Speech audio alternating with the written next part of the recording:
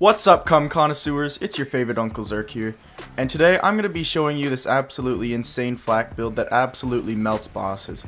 So if this video does end up helping you out, be sure to subscribe. Y'all absolutely destroyed my previous goal of 500 subscribers before the end of April, so let's shoot for 600 subs before the end of May. Anyways, enough talk. Let's bring your flak build game from a used condom to a Durex prolonged tropical punch. Alright, so before I get to the gear, I'm going to let you guys go ahead and copy my skill tree real quick, and we will get to the gear and anointments in just a second.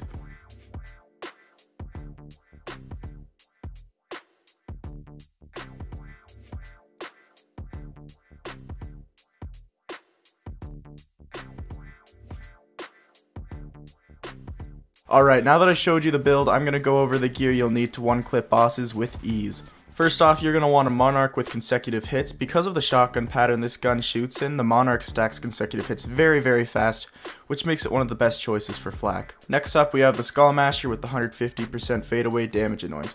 This sniper is super fun to use and shoots like a shotgun, so it can be used effectively from up close or afar. The third gun we'll want is a Hellwalker. This gun really isn't needed, but I find the Hellwalker is a must-have for any Vault Hunter in Borderlands 3. You can honestly rock any anointment with this gun and still do crazy damage. And last but definitely not least, we have the Light Show with consecutive hits.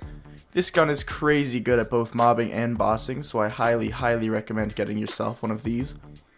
Next up, you'll need a Revolter shield with an action skill start trigger any effects that trigger on shield break or fill anoint. Not only will this shield shock your nipples for constant pleasure and lactation, it will also just make your fire rate extremely high when you activate your action skill. Next, you'll want a Stackbot class mod with any prefix, because it's pretty much just consecutive hits but massively increases crit damage instead. So this is definitely a must-have for flak. Your grenade honestly doesn't matter that much, but I like to rock any grenade with the 25% damage on grenade thrown anoint.